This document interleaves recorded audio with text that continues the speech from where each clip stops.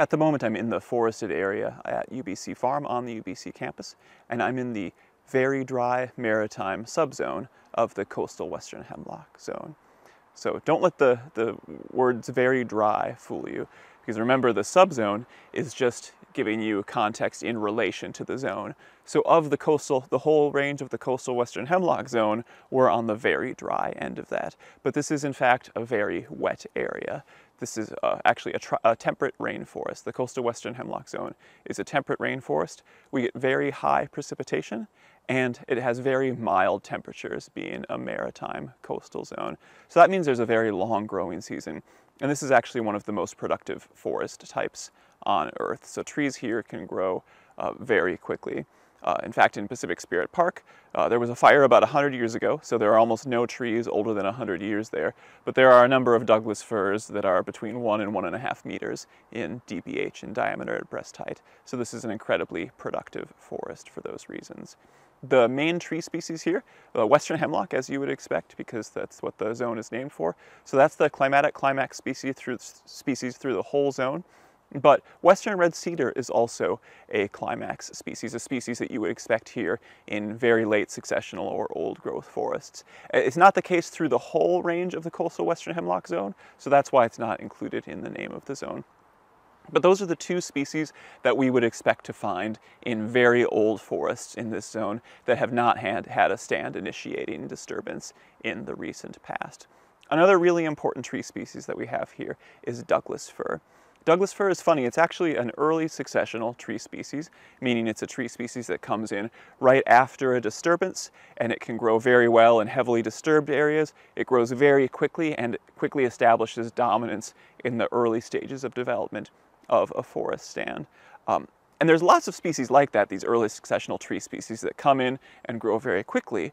Another one that we have in this area is red alder. The difference is that red alder usually only lives to maybe 70 to 100 years old, whereas Douglas fir can live much longer, 500, 1,000 years. So even though it's an early successional species, we could find an old growth stand here that was 800 years old, and there could still be a significant Douglas fir component in it. The thing to keep in mind, though, is that if we were to find one of those stands and look around, if we looked around in the understory for saplings, for trees young trees that were growing in the understory, we wouldn't find any Douglas fir, because on the coast, Douglas fir is a shade intolerant species, meaning it can't regenerate under low light conditions.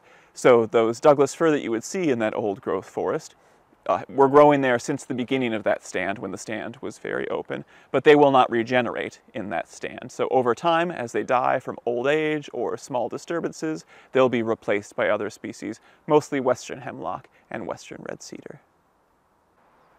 As you might guess by the name, the coastal western hemlock zone is a coastal zone, so you'll find it on the coast of the mainland, as well as Vancouver Island, Haida Gwaii, and some other islands in the province. Its elevation range is from sea level up to about 700 meters. It varies depending on where you are, but it's a relatively low elevation zone.